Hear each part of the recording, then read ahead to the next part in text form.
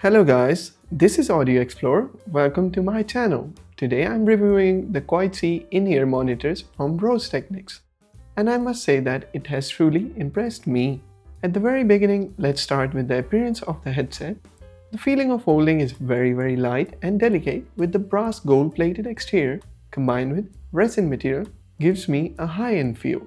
I really like the oval-shaped sound outlet. It's really similar to that of AirPods 2. This design makes the soundstage more expansive. Inside of this IEM, it has a single dynamic driver unit which can be vaguely seen from the outside. This cable really surprised me. The first impression upon using it was that, at least in terms of sensation, it outperformed almost all, yes I mean all headphones cables under $80. I've had it for about 2 weeks. And I've tried swapping it with some other cables on my hand. I have to say that the impact of the QuietSea original cable on the sound is huge. The high frequencies are broader and brighter. The mid-range vocals feel more intimate and the low frequencies have a noticeably wider soundstage, allowing for more details in rock instruments to be heard, such as clear drum beats. The headphones housing is similar to OS2 series, but the cable shows the sincerity of RoseTechnics material. The sensation of wearing QS isn't among the most comfortable types, but I wore them for a whole afternoon without any fatigue. Moreover, with multiple sizes of ear tips available for replacement, although the cable is thick, the weight is not felt at all when wearing it. Overall, the wearing sensation is still very good. If you're using your phone as an audio source, setting the volume to around 35 to 40%, trust me, you can immerse yourself in your own music world, barely hearing any external noise. Frankly speaking, QuietSea soundstage advantage plays a crucial role in its noise-cancelling performance. I personally enjoy listening to opera and live classical music performance. Previously, with SimGot's EA500, I would add a 9038 front end to hear more details of the violin performance. With QuietSea, I can just plug it directly into my computer while working. It excels in dynamic sound, soundstage, and high-frequency extension details. For those with a budget below $80 and who appreciate high-frequency details and high-quality sound, it's worth trying out. Its high-frequency soundstage is roughly spread out to the left and right above the head, with the sound scattering more towards the sides as the frequency increases. Those looking for richer details might want to try using a music player or adding a front end. Compared to most headphones in this price range, QuietSea stands out. The mid-frequency performance is crucial to me, especially regarding vocal reproduction. QuietSea excels in the realism and fidelity of vocal rendition. When listening to Backstreet songs, I can distinctly perceive the different timbres of each singer, the texture of various instruments, and the excellent separation between vocals and instrument parts. The overall sound quality is impressive, without any sense of fatigue.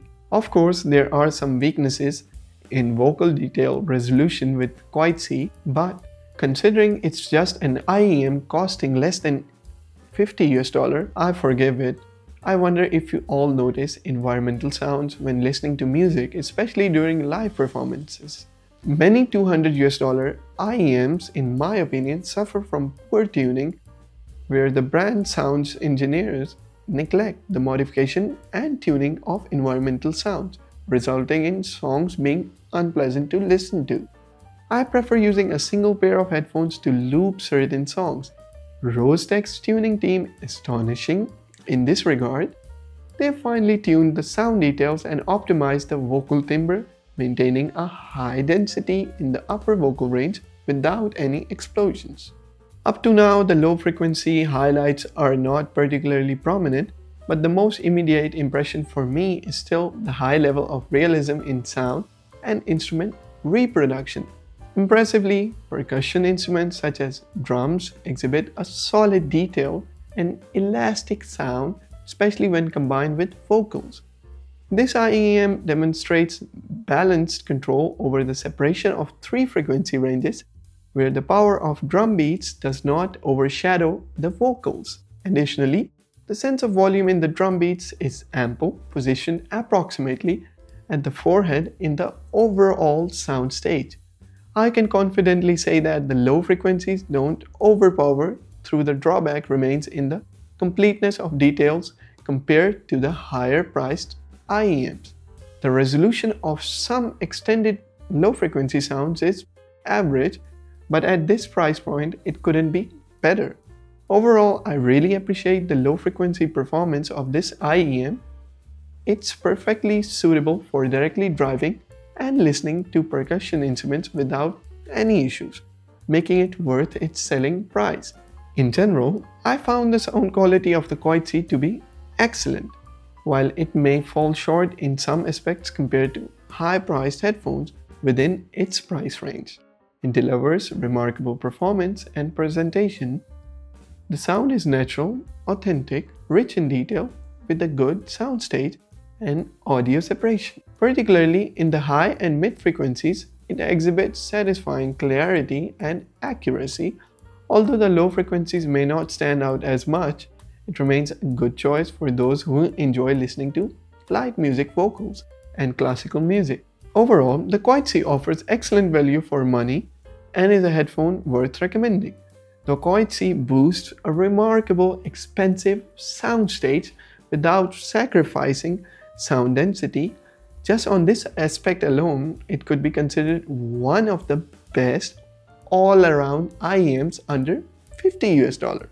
Whether you're into pop vocals, opera, classical music, or rock, the QuietSea is a solid choice. Its tuning is completely different from the Eco OH2 series, so I believe it's tuned by RoseTech.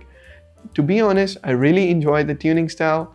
I'll continue to keep an eye on their products. Finally, I want to thank everyone for watching my channel. If you enjoy my review style, please praise, share, and subscribe to my channel. I'll continue to bring you first-hand reviews of various products.